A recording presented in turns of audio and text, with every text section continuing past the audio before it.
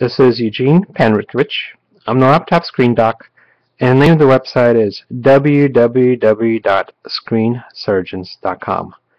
Today we have a Lenovo ThinkPad Edge E520 laptop computer with a cracked screen, and we're going to show you how to replace cracked screen on an E520 laptop computer. Before we do anything with this or any other laptop computer, we want to remove all sources of power, and that means removing the battery. To remove the battery, we flip the laptop over, slide the lever on the left, and slide the battery out. Once the battery is out, the laptop is safe to work on. Okay, once we put the computer back, in order to get to the screen assembly, we need to remove the screen bezel, the plastic frame around the screen. And in order to remove the screen bezel, we need to remove 4 screws that are holding the screen bezel to the screen assembly. And they're hiding behind some rubber pads, which we need to remove first. Before we start that, I'm going to go over the tools that we're going to need for this job. The tool that we're going to use the most is a electronic screwdriver, a PH1 electronics screwdriver. PH stands for Phillips and 1 is the size. In addition, we have a smaller PH00 electronics screwdriver, and that's for smaller screws. And we have a 2mm flathead screwdriver, and that's to reach screws that are at an angle and to pry things open and to reach for things. It's useful for that sometimes. Also, we have an X-Acto blade or a hobby knife with a pointed blade, and this is used to remove the rubber screw covers and for some other things. And finally, we have a pair of sharp metal tweezers, and that's to remove any screws that may be stuck. Alright, so let's get started. The first thing we're going to do is use the X-Acto knife to remove the rubber screw covers to expose the screws. And what I like to do is put them right beside the screw opening so I don't lose them after I remove them. We go one by one, all 4 of them. 3, that's 2, 3, and 4. Once we do that, we use our PH1 screwdriver to remove the 4 screws that are holding the screen bezel. And for each set of screws, for each step, I like to put them in a separate pile, and I keep the piles in the order in which I remove the screws. So when putting the laptop back together, I know which screws go where. Okay, so there's 3. And 4 screws.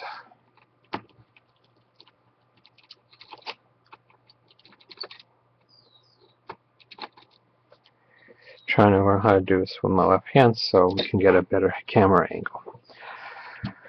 Okay, once we remove the 4 screws, we're going to snap the screen bezel off.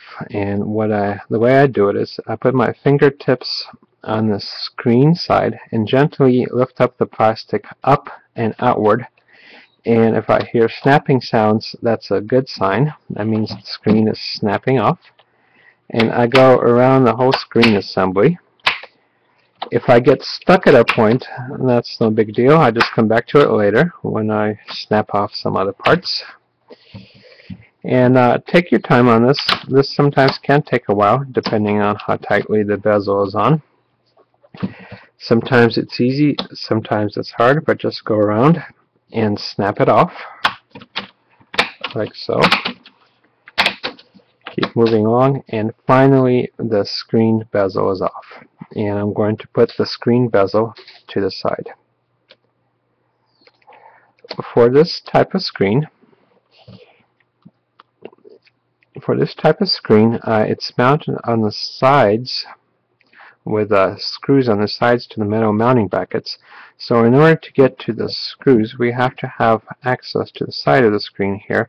And for this one, it's pretty easy. There's only 2 screws, and we can get to them with the screwdriver pretty easily. Sometimes with other laptops you have to tilt the screen assembly forward a little bit or even loosen the screws at the bottom to get to it, but not for this laptop, so we can get to them pretty easily.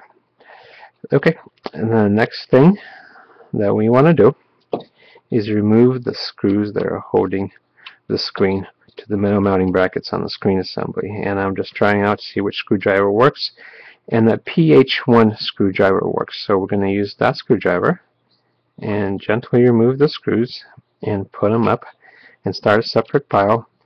And when you're doing this, make sure the screen assembly is tilted back a little bit so that when you remove the screws, the screen doesn't fall forward on you.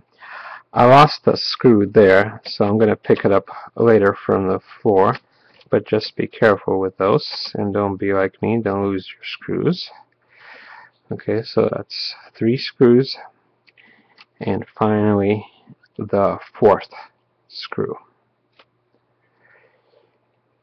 Okay, so next, once all the 4 screws are removed, we gently start tilting the screen forward,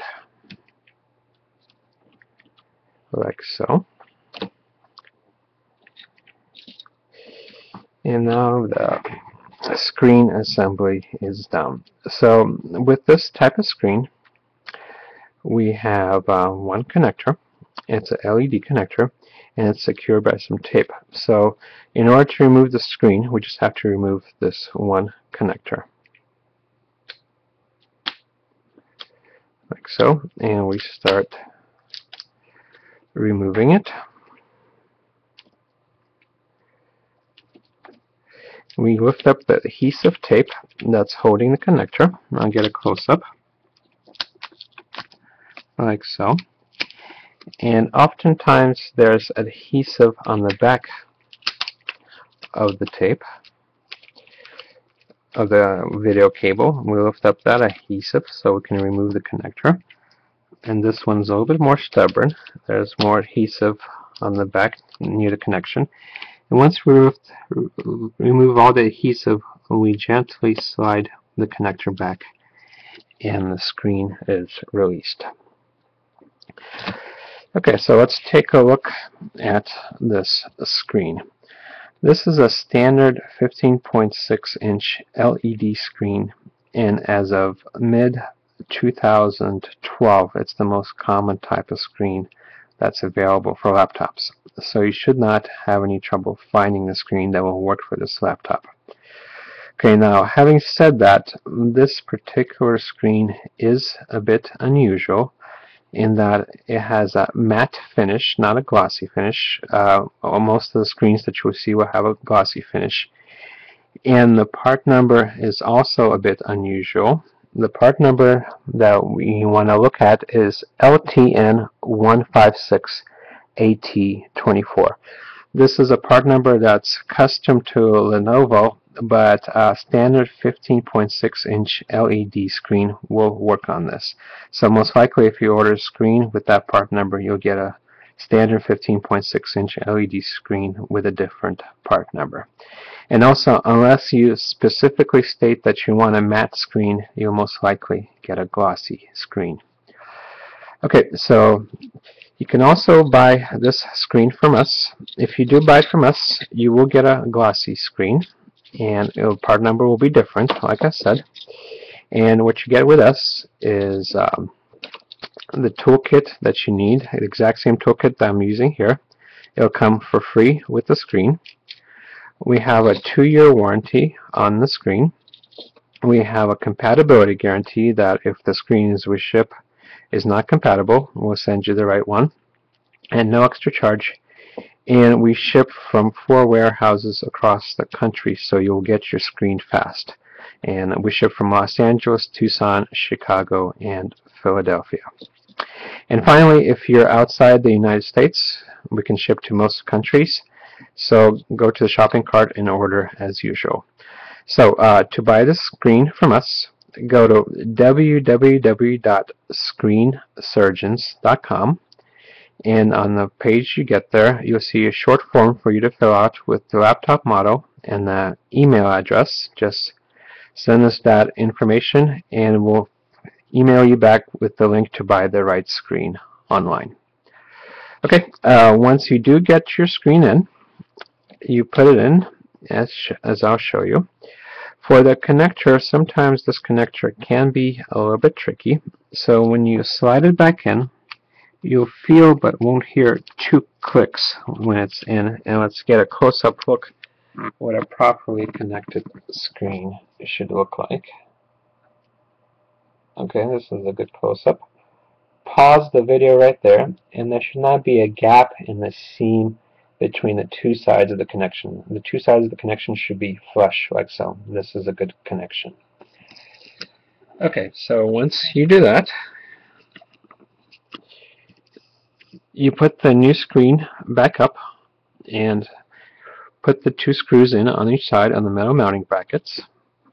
Then you snap the screen bezel back on, and then you put the 4 screws in up front and the screw covers, and you should be done. And that's it.